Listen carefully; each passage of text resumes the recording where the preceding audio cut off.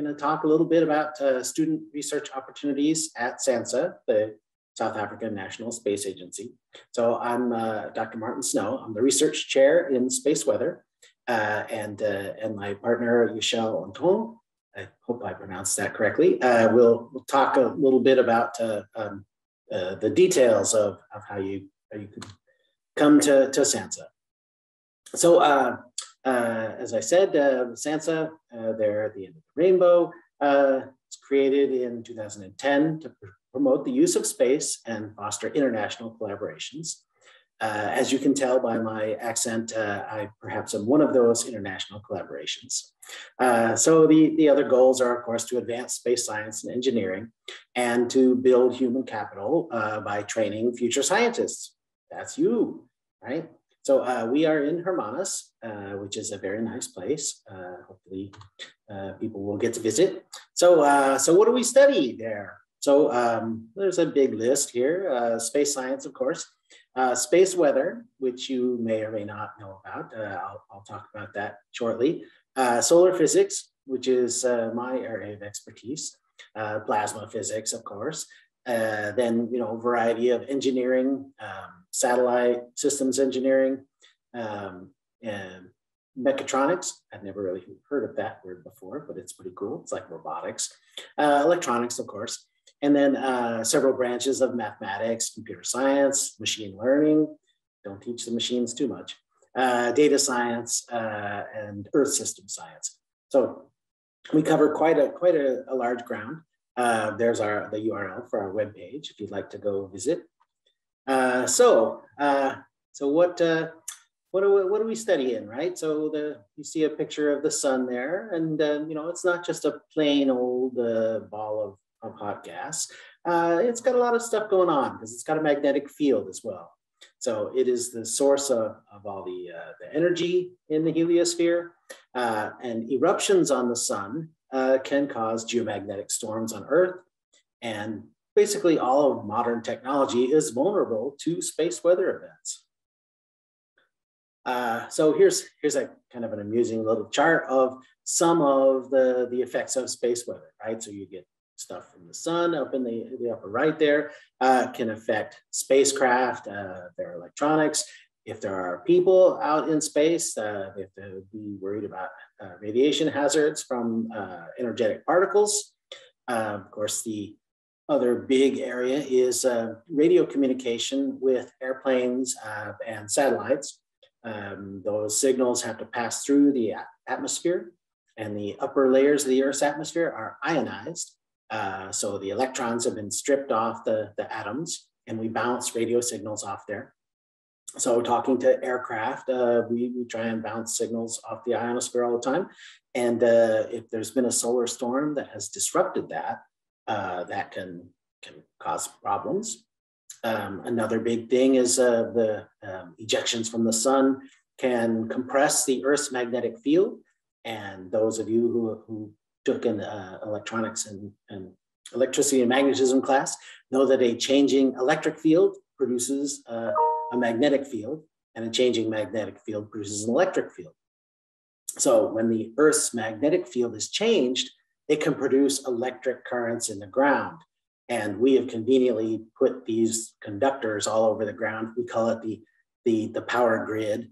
So ESCOM has provided these big conductors that can have huge increases in power, and we need to alert the power companies so that they don't overload their system. Another aspect that we always use, of course, is GPS, right? Everyone has a phone in their hand, and that talks to satellites and so on. When the ionosphere is disturbed, those signals get garbled a bit. And so one of the things that can happen are, of course, errors in navigation. I love this chart because it shows here in the middle that the navigational error goes to a train, and trains don't really navigate. But another case of something that does navigate is, say, a mountain snowplow on a narrow road. If there's a storm and they can't see, they're going to rely on their GPS for positioning. If that snowplow is off by a few meters, it might be a problem. If the airplane that's also using GPS is off by a few meters too high or too low when it's trying to land, that could be a big problem. Other aspects of our modern society are things like construction equipment, right? You may have seen these antennas on road machines. They are GPS locators to guide the construction. And here's kind of a fancy, you could have a straight road. If you then add in a little disruption from the sun, maybe your road's not so straight. That's probably doesn't happen too often. But another aspect that is becoming more common is precision location services for farming, right? That you want to have the crop rows straight. You want to ideally, only irrigate where there are crops, only fertilize where there are crops, and not in between the rows. So you want everything to be nicely kept tidy, but of course you put in a solar storm, and then maybe your farmland isn't quite so straight. Okay, so what causes all those things? Sometimes the sun has these eruptions. So I've got a movie of a solar flare.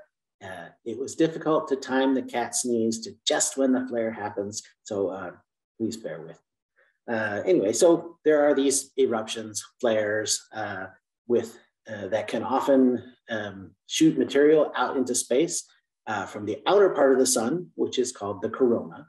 So the astronomers are very clever. So ejected material from the corona is a coronal mass ejection. The sun also changes on long time scales, right? So here is the last couple hundred years of these active regions on the sun blemishes. So known as sunspots, they appear at high latitudes on the sun, evolve and start appearing closer to the equator. This diagram is figuratively known as the butterfly diagram. I think you can figure out why. So understanding why the sun goes through these cycles and then what their effect is on society, that's kind of the basics of what we do at SANSA.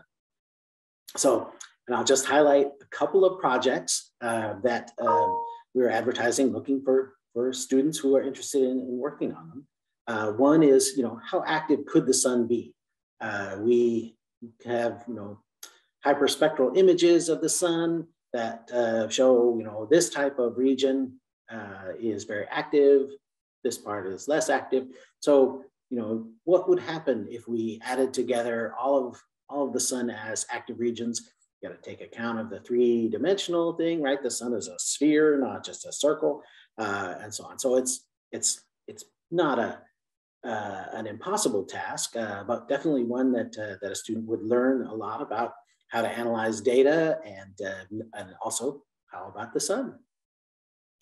Another aspect of the sun is, does its size change over the solar cycle and over years and so on, right? That tells you more about the inside of the sun that you can't see as well. So another idea is to use this huge amount of data that is sitting somewhere that has been collected over the last few decades, but hasn't really been analyzed yet. So using satellites and so positioning all of the pieces, where's the sun, where's the satellite, where's the moon, and so on, we could perhaps make a very precise measurement of the diameter of the sun over long time periods. So that's another idea for a project. Those are not the only projects. If you go to the webpage, you'll see dozens of projects from either me or from other researchers at SANSA. And we're recruiting students to come work on these. And the next part of the talk here, we'll talk about the details of how you actually might apply for one of those. So I will hand over the microphone to Yushal. Thank you, Dr. Good afternoon, everybody. I hope you can hear me. Loud and clear, Yushal. Students, before the presentation, I just want to link up to some of what Dr. Snow said at the end. So we are not a degree granting institution. So you need to be registered at any of the South African universities. You may have your own university supervisor. You don't need to be supervised by a SANSA researcher. If you do decide to take a research topic, that is one of our researchers, you're more than welcome to do that. We also have a number of master's and PhD students that live on site in Hermanus. That is part of the space weather and physics team. Some of our supervisors also co-supervise honors projects. So you're more than welcome to send me an email if you want more information. Next slide, please, Dr. Snow. So we are funded through the DSI and NRF. So it's the Department of Science and Innovation and the National Research Foundation. Say for the last 6 years or so, we funded about 284 postgraduate burses within the science, technology, engineering, and mathematics fields. Those include your computer science, information systems, and such. We attend university career fairs and also just normal university visits to visit our students. With COVID, we've gone, like you know, virtual. Our researchers do presentations at the university. Some of them offer lectures because they are honorary personnel of the university. So we also have summer schools and winter schools. We collaborate with international space agencies and universities to host these schools. We normally have a NASP summer school and then an international space weather camp. We also have a 2-yearly SANSA student workshop. We are planning to have a virtual one this year. We offer vacation work. That is, if you come with a letter from your university to say that it's mandatory for you to do some vacation work, we look at it and then we see if we have the capacity to assist you. So, like I said in the beginning, you may attend any of our national universities. There's collaboration between SANSA and the universities.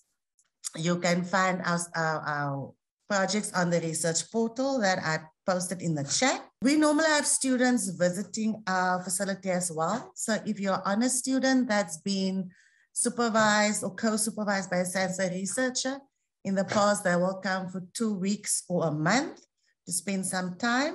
We have student accommodation on site. So who do we fund? So at the moment, we only fund postgraduate studies. We do not just fund masters in coursework. You must also have a project linked to your coursework. I've mentioned this, the honors projects, summer schools. We also have engineering students that sometimes go to our Hartbeespoort Hoek facility. Sorry, I have a little co-presenter. We also have interns and volunteers on site. They normally apply directly through the National Research Foundation or through SANSA. And if you go through if you can be placed with any of our sister entities. So I advise you to apply for their internships as well as ours. Next, please. Yeah, everything is in a nutshell. You may email the grants at sansa.org.za if you have any application queries, or you can use the students at sansa.org email address that I gave you. I manage both of them, so everything will come directly to me.